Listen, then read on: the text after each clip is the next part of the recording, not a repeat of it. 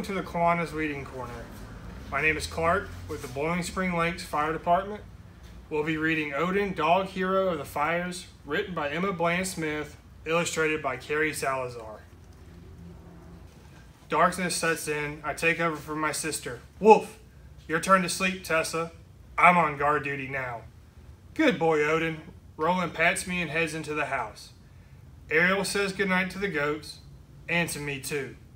See you tomorrow, Odin. She kisses me right on my nose. I lick her face and she laughs. The goats drift off to sleep and I lie next to them, my nose and ears alert. I am a working dog. I must protect my goats.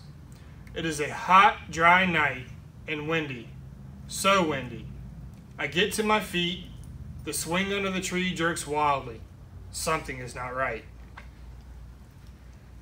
A light goes on in the farmhouse window. I smell smoke. The fur on my back stands up straight. I check on the goats, all 8 of them. Peaches snuffles in her sleep. Jojo opens one eye.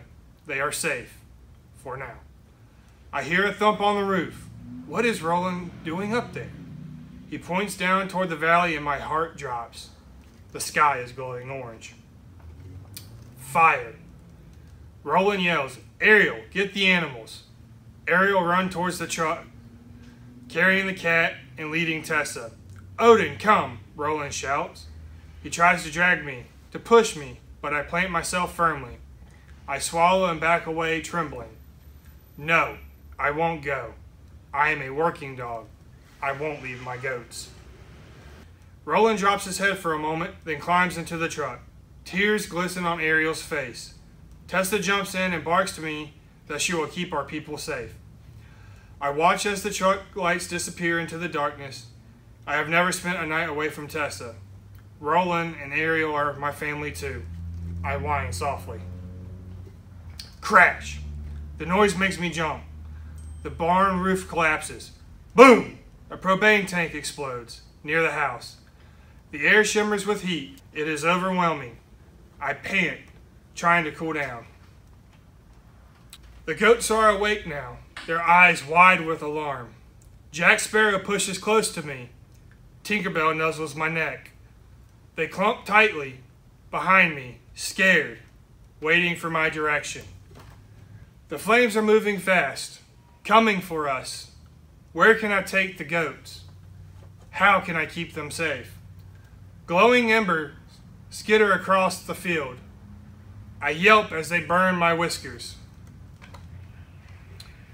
Roland left the gate open. I sprint through it. Bad idea.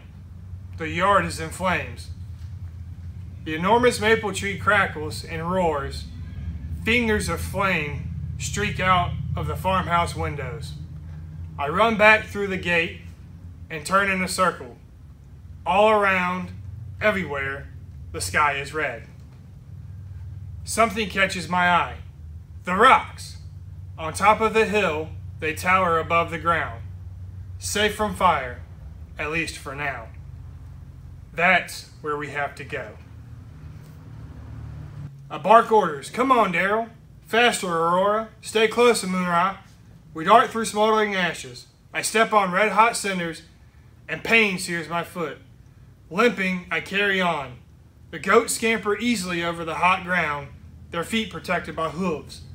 Whoosh! A burning branch blows in front of us. The goats scatter. Dixon bleats and licks his burnt shoulder. But there's no time to stop. I bark encouragement. Hurry, hurry! The fire is coming. Finally, we arrive at the rocks. Will we be safe here? I'm not sure, but it's our best option. My pulse slows as we settle down. From atop the rocks, I can see that the fire has come up from the valley and burned everything in its way. The house, the barn, the pump house, the sheds, everything is on fire. As the night wears on, I watch as the flames die down, leaving piles of smoking ashes. Then the sun rises and I stare in astonishment. The fire has passed but has eaten a giant path. Many trees are still burning or are gone. The air is thick with smoke and dust. I sneeze and blink. With my whiskers gone, I can't keep the dirt out of my mouth and eyes. I ache from tiredness, but I am a working dog. I won't sleep until my goats are safe.